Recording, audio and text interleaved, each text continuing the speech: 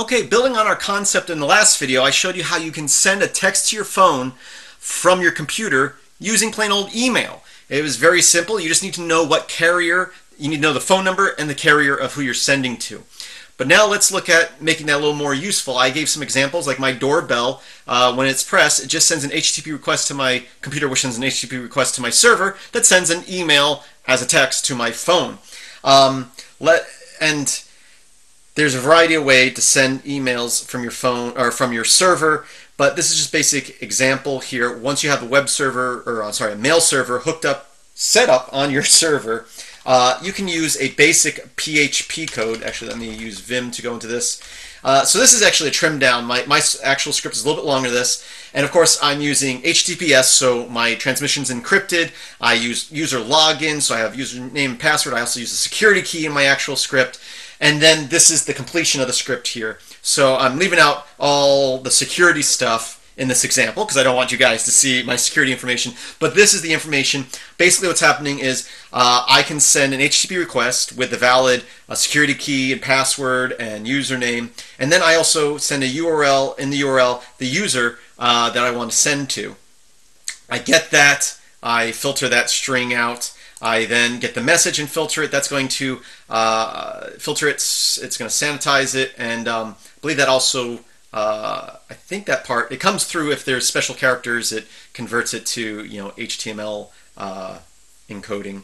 I think that's what's doing that. I know that comes through like that. Anyway, so I get the user and I get the message, and that's not the security user. That's actually the user that's used later on in the script right here with user this and user that. My script has two users in it. So even if I have the right security key, username, and password, if I don't pass it to one of these two users, the script's just going to exit. But what this is doing, because me and my wife both use this script to send things from our computer. This is running on my web server, and basically it's saying if it's Jen, we're going to send to this phone number.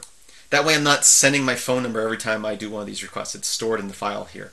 And if the user is Chris, it's now going to send it.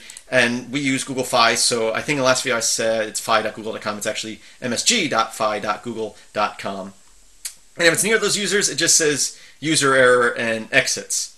But if it is one of these two users and everything else checks out, well, now I'm going to send mail to that phone number with the title or the subject line of desktop, and then inside the message it's going to have our message. And also echoes out message, and that's just for checking what you're going to call it, bug checking. And actually, my next script that I'll show you actually utilizes that. So, or I think it utilizes that. I have to look at the script. So again, this is the basic of checking the username, so I know what phone number to send to, and the message is being sent. This doesn't have any of the security features in it.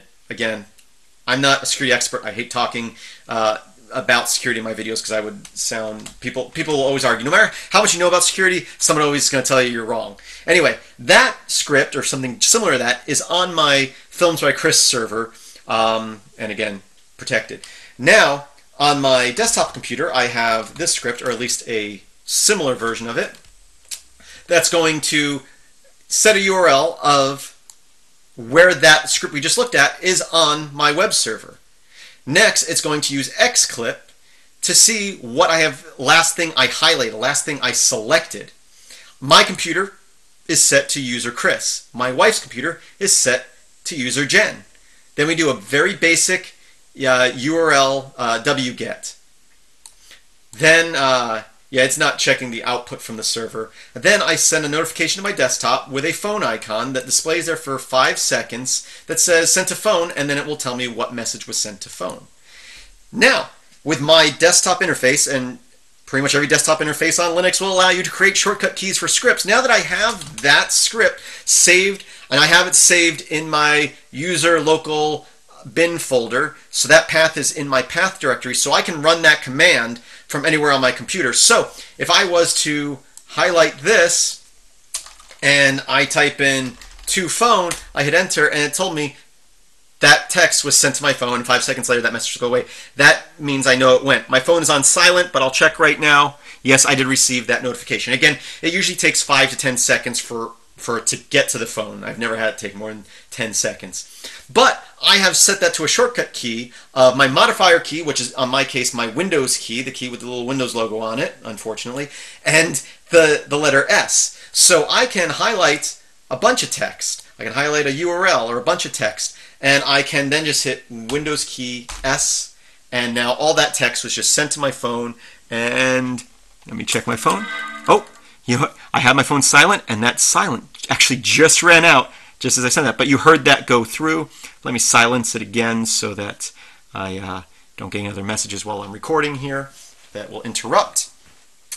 And now, actually, I'm gonna turn it back on. That way you can see how long it takes for the message to get there. You should be able to hear it come through to my phone. Mark that one as red. I accidentally clicked pause on my recording. Okay, actually what I want to do now, I'm actually going to turn notifications back on. That way you guys can hear how long until the message gets there. So I'm just going to highlight some text. I'll highlight this here, and I'll hit Windows S on my machine. It says it's sent. Let's wait for it. There you go. What was that, 5 seconds? And that's probably about average. And again, at most 10 seconds for it to get there. This is also very useful if you want to send URLs.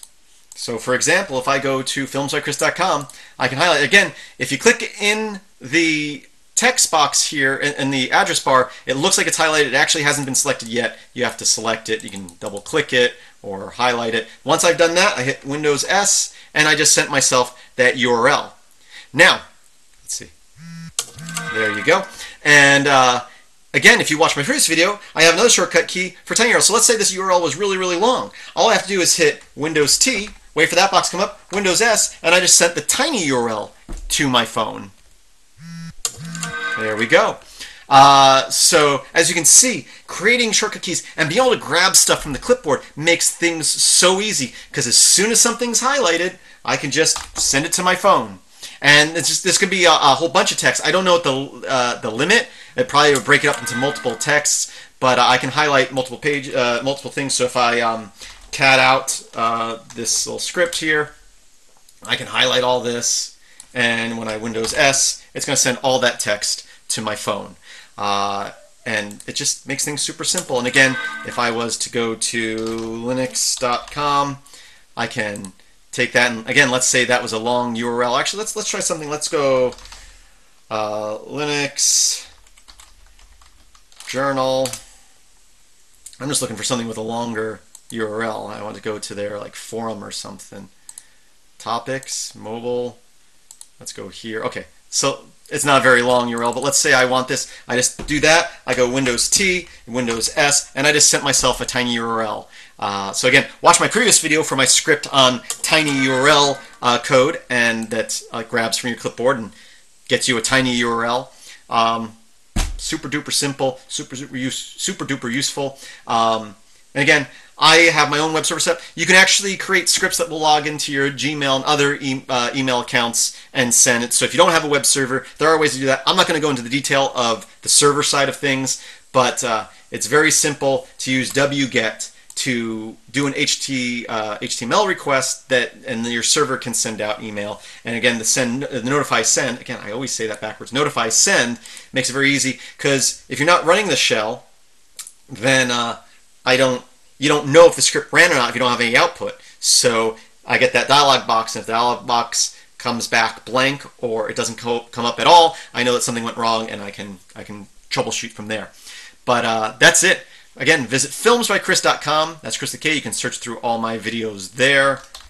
And you can also go to the support section, and there you can support me through PayPal or Patreon. I really do appreciate the support.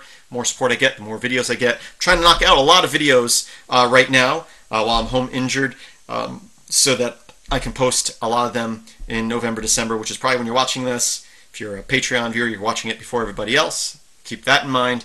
Thank you for watching. And as always, I hope that you have a great day.